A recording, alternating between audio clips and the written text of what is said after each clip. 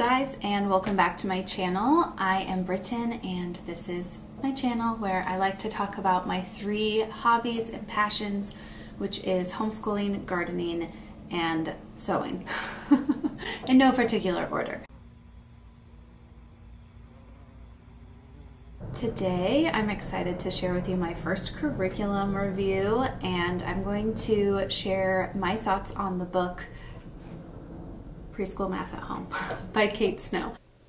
I started preschool math at home when my daughter was only 2.5. The book itself recommends that you wait until a child is 4 years old or until they're showing interest in math. So I think that I was definitely a little ambitious starting her so young, but I do think that she was showing interest in numbers, and I felt like since this book is entirely play-based that she could handle doing some of these activities and that we could stop at any time if I felt like it was becoming too much for her. So these are, as the title says, simple activities to build the best possible foundation for your child. And what I love about this is that, first off, there's an awesome introduction in here that shares just concepts of math and why Kate is introducing these concepts in the order that she is.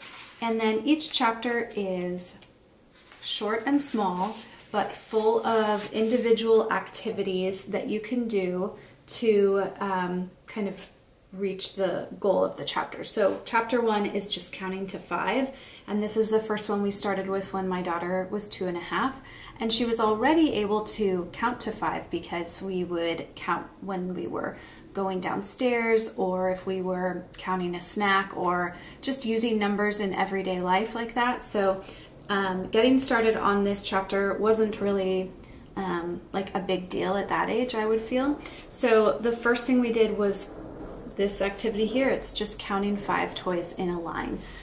So really you're only using everyday items that you have around your home to basically present these little games. I call them math games to your child. This one is counting toys in different arrangements. So here it just has some cars, and I happen to have toy cars. So I just set them up in different arrangements, and then we would count the cars together. And we would take turns too, so that it really felt like a game. Like it would be her turn and then my turn, and she could set up the cars in different arrangements as well. That way it was like really more interactive between the two of us. So yeah, I guess I just felt like that made it more of a game scenario for us. I've always taken my time with this book. I never tried to push her beyond her cognitive ability. So I think that was another thing that I kept in mind when I was starting her so young with this, is that if there was ever a point where I felt like we just needed to stop and take a break, we just did that. And I will say that there were a few times that we really took solid breaks from this book, and then I would just pick it back up again, and oftentimes she had had the cognitive development herself in order to just kind of continue and proceed with the book. So it's really nice and flexible that way. Now she's almost 4.5 and we're just starting to finish it up. So it's definitely lasted us for about 2 years with a lot of kind of stop and go. It didn't, ever feel like something that I needed to rush through, since I wanted to have math and numbers be something that she found to be enjoyable and approachable for her. Another thing I really liked about this book is that it's very cost effective. So all you really need is the book itself, and I want to say I think that I got it off Amazon for like $13, something really affordable. And then everything that you need for this book you're going to have lying around your house, whether that's just a piece of paper, some counters, which you could use like I did, cars or game pieces or beans or anything like that. Lots of toys. I think one of our favorite activities was setting up a tea party for her stuffed animals and then giving each animal one of each thing. So each animal had a little teacup and each animal had a cookie, and just giving that little tea party also taught her sort of a 1-to-1 ratio, and how if there's 4 animals, you're going to need 4 plates or 4 dishes, that type of thing. So yes, really approachable. You really only need the book and just whatever you can use around your house. Overall, I would say that there is nothing not to like about this book. I would say that it's really thorough. It's very gentle. I love that it's all play-based. There aren't any math fact memorizations or anything like that. I mean, I guess there's the math facts of counting 1 to 10, but otherwise there's no drilling, nothing like that. And I think that Kate also does a really good job of supporting the parent in this book. So at the end of each chapter, there's sort of a review, like what does your child need to know from this chapter before you move on to the next one.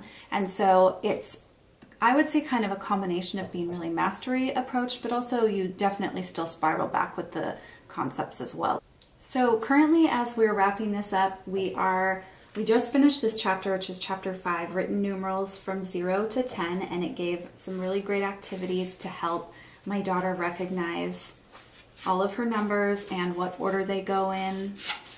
And we had a lot of fun using index cards to play like a matching game. She also lined them up in order from 0 to 10, and then I shuffled them and had her do it again. So those were some of the activities for that chapter. And now we are in, I think there's 7 chapters. We're in the 6th chapter now, and it's talking about comparing quantities and numbers. So we actually got to set up a tea party again, and I put some little plates in front of her animals and had her compare, like, you know, your giraffe has 4 cookies, but your rabbit has 7. Who has more cookies? That kind of thing. So that's where we're at right now in this book. I think we'll probably be wrapping it up in the next few months here. Again, I'm not in a rush, but it does set you up really well for when you're ready, her next book, which is Kindergarten Math with Confidence. So I decided that this would be the track that we would do moving forward with my daughter's math. So I'm really excited for her to start in this curriculum when we start her kindergarten year. I do think that she is ready for this now because how well this book set her up for the kindergarten math. But I don't really feel a need to push her any faster than I have. So we will start the Kindergarten Math with Confidence probably in August when we are just starting our kindergarten year together. So that's a little sneak peek into my curriculum picks for kindergarten. But I think that if you're looking for just a fun way to do a little extra school at home or to give your child a good math foundation, you should definitely check out Preschool Math at Home. I really recommend it. We've had a lot of fun with it, and I do intend to keep this book so that I can use it with my son when it's his turn in a few years to start his own little math journey. All right, guys, I hope that was helpful. If you have any questions or comments, I would love for you to post those below. And if you liked this video, please hit the like button. And if you would like to subscribe and hear more curriculum reviews or just homeschool thoughts or sewing or gardening or things like that, please subscribe because that is what I talk about here. All right, have a great day.